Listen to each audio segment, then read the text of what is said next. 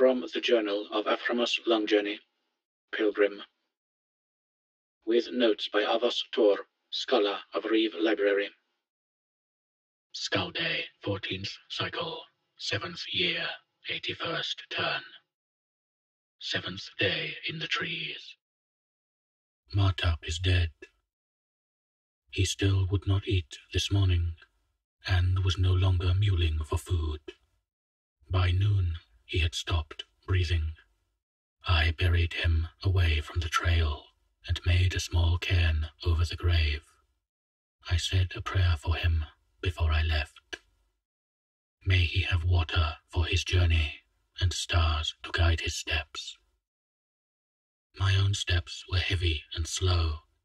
I had lost one cat, and the other was slowly dying. For guidance, I chanted as I walked, hoping the low tones would raise my spirits, and perhaps bring us luck, my passenger and I. Note: Barrow chanting is typically described as being not unlike a ruminant with bad, yet very rhythmic digestion. Some kind god must have found me, for when I stopped that afternoon, Suja began to eat the small strips of meat I gave to her. Slowly at first, then ravenously, I swiftly caught 2 more birds for her, that she would have fresh meat.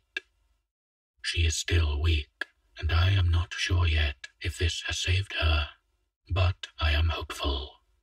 While she ate her fill, I built a small shrine to whatever god of the forest or of the roads listened to my prayers.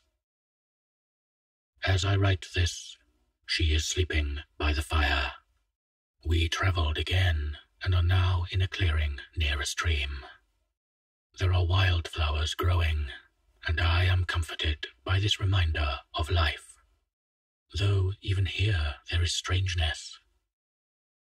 The stream flows uphill.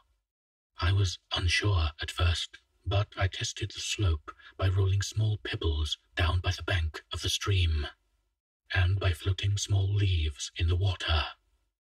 The pebbles roll one way, but the stream flows the other. When I took a quick walk upstream, I found a waterfall where the water jumped to the top. There is magic here, I am sure of it. Still, it has fish, and I caught several for us. If she will eat, I will be sure to feed her. Note: no one knows why streams like this form in parts of the Ravelwoods. There are 3 competing theories. The first is that they are a basic consequence of the instability of time and space in the Ravelwoods. This was proposed by Bedlam Barocki in his work The Palace of Light. The second is that the strong magics that tend to collect in the woods cause them to form. This was proposed by Isktrot Misplore in his volume What You Didn't Want to Know About the Ravelwoods, but I shall tell you anyway. Finally, the oldest of the 3 theories, seen earliest in a work by Varnip the Larger himself, is that it's just one of those things capitalization is. While it lacks a certain scientific rigor, I admit there are times I want to catalogue entire sections of the Ravelwoods lore under this category.